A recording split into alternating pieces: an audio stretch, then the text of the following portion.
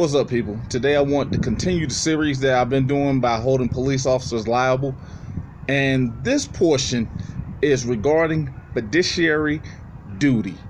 Again, it's something that we spoke about previously, but it's something I want to go over really quick, which probably won't be quick, because whenever you hear somebody say, "Oh, well, you work for me," when they're speaking to a public official, do you understand the fact that they work for you because they are a fiduciary towards the public, as stated in McNally v. United States 483 U.S. 350 1985. And when you're asking a police officer, which you see most commonly, for their name and badge number and they choose not to give it to you, it becomes, again, as stated in McNally v. U.S., if the deliberate concealment of material information is from you, he is guilty of fraud.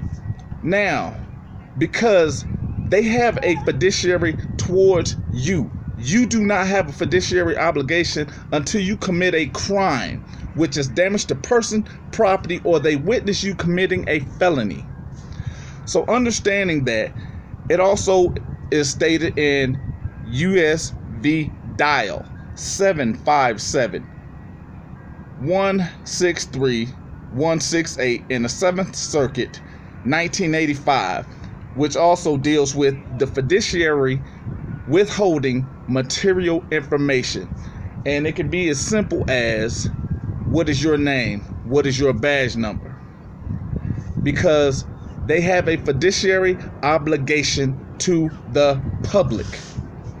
When they say, "Oh, I don't work for you, I work for XYZ Police Department, or I work for XYZ County." Well, guess what? Who the county is? You are the county. The public is the county. Because without the public, there is no county. There is no state. There is no region, none of that without the public. So their fiduciary duty is to the public. You have no fiduciary obligation to them. Their obligation is to you. Now, going into that is the flat out understanding, if they're not doing what they're supposed to do, this is a federal court matter, and you file suit against them in their individual capacity. You get a copy of their oath of office to prove their fiduciary duty to you.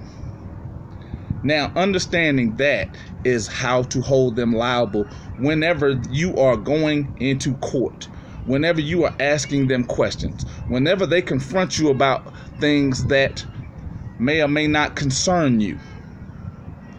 Even in idle conversation, this is something that you always need to keep in mind. They have a duty to you.